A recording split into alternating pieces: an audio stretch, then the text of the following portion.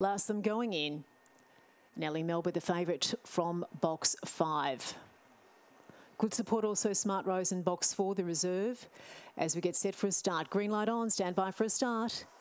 And they're often chasing Ellie Melba away to a good start from the centre. Coming across there is Elfie Alligator Chops, got across to the outside very cleanly. King Kaboom on the pace as well.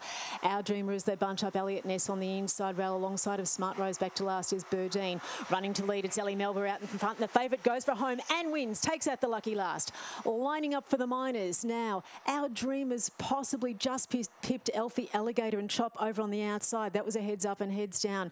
Then behind them we had on the inside Elliot Ness from Smart Rose, King Kaboom, and Our Dreamer with Burdine, pardon me, one of the last in. 16 and 69 on the last of 12. Ellie Melba.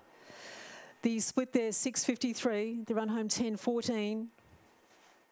16 and 67, the time on the clock. Let's see if that stanza is amended further, because Ellie Melba's got a PB of 16 and 66. Be nice to see that it comes down.